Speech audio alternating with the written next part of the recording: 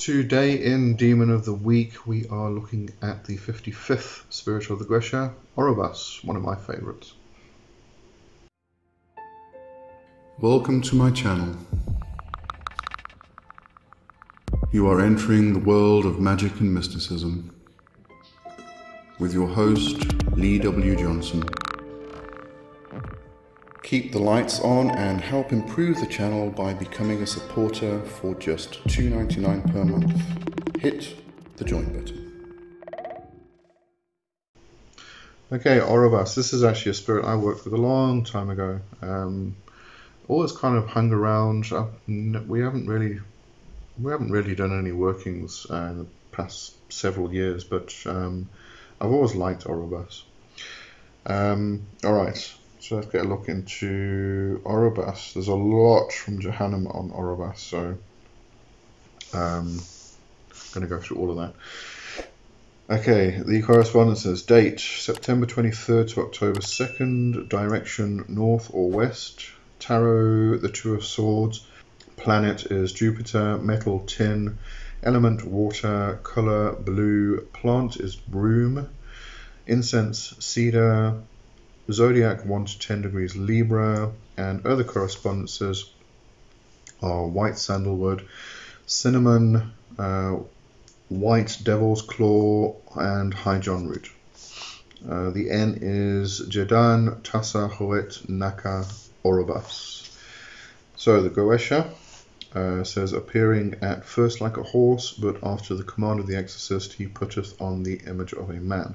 Actually, if you look at the thumb for this video, that's actually a drawing I did a long time ago when I worked with Orobas. So I made him half man, half horse. His office is to discover all things past, present, and to come. Also to give dignities and prelacies and the favour of friends and foes. He giveth true answers of divinity and of the creation of the world. He is very faithful unto the Exorcist and will not suffer him to be tempted of any spirits. Connolly says, excellent to invoke for bindings and changing people's opinions. Demon of wisdom, his energy is very, very calming. I totally agree with that. Reminded her of a tamer version of Leviathan. I can see that. Although Leviathan I find to be very calming, very gentle, kind of like the old teacher. But yeah, I kind of understand it because if you do piss Leviathan off, the sea beast does come out. And Orobas, yeah, no, I agree with that. I can definitely see that. Jehannam. Wait, let me go to Motor Wake first. See, this is where things get interesting. Wake says, impatient with new practitioners can induce a feeling of anxiety or doom. One practitioner she knows called him Doom Horse.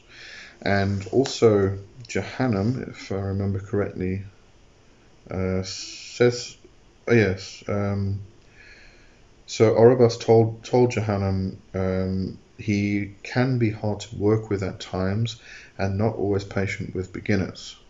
People probably shouldn't work with him unless they have a decent level of experience under their belts. But he is loving, caring, nurturing, and generous with certain people.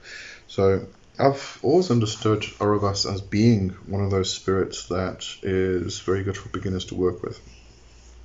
And I found him very, very good to work. As I said, this was many years ago, so I wouldn't say I was a beginner. I definitely wasn't a beginner in magic, but it was kind of at the beginning of my, I'm going to say ceremonial magic, evocation work, that type of thing, because back in the day, that's how we did things, although I didn't really agree with it, so I took a different approach at that time as well. The whole binding and, the Solomonic magic type thing just never fit with me at all. But yeah, I personally found him to be very good, very, very calm, very understanding, very gentle, and as I said, I've always heard of and thought of Orobas as being good for beginners, but you may want to just approach it with caution, as you should with any magic, with any spirits. Just approach them with caution. Just make sure that they want to work with you. I mean, it doesn't matter if they're the nicest guy in the demonic corner. They may not want to work with you for various reasons. So, always approach spirits with respect and caution as you first introduce yourself to them. Jehannam says, son of Moloch, one of the Gorgophios' consorts, a sibling of Adramelech, a close friend of Satan, an emissary of Hecate, a spirit of Satariel, and a Goetic prince. He is a warrior, an initiator, a destroyer, and a harbinger of transformation. Okay, I read that bit just now. As I said, there's quite a bit here from Jehannam. Can make you more powerful, bring focus to true purpose, give auspices in writing and artistic pursuits, including music, great protector and healer, capable of devouring the energy bodies of enemies. I like that one. Worked with for combat skills, physical fitness, discipline, and warriorhood.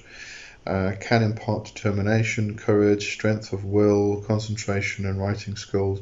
Knowledgeable about physical fitness, nutrition, martial arts, the science of physical pain, the dilemma of trans people, and the human psyche.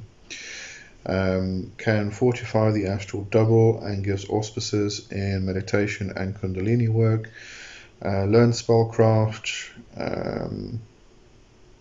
planetary magic, elemental magic, and many different meditative techniques. So very, very, very good, useful spirit.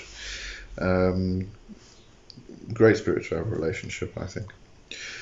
The Goetia ritual goes into the symbolism of the horse, obviously, an ambivalent symbol for both life and death, as it is representative of solar power when white, golden, or fiery, but lunar as the humid element when associated with the sea and chaos. Also symbolizes intellect and wisdom, which is counterbalanced against an instinctual drive. Okay, so that's Orobas.